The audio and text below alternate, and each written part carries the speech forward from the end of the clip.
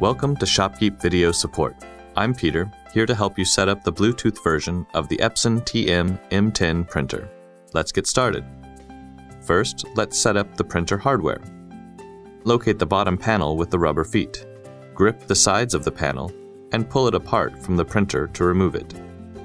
Turn the printer over and remove the side panel. With the bottom of the printer exposed, plug the power adapter cable into the round port.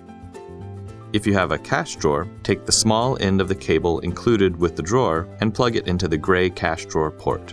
Then connect the larger end of that cable to the bottom of your drawer.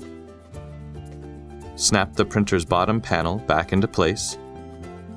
Turn the printer over and do the same with the side panel. Now connect the power adapter to the adapter plug and plug the other end of the adapter into a power outlet. Press the power button on top of the printer to turn it on. Next, we'll load the paper. Lift the gray latch to open the printer and grab the thermal paper so its leading edge feeds from the bottom of the roll.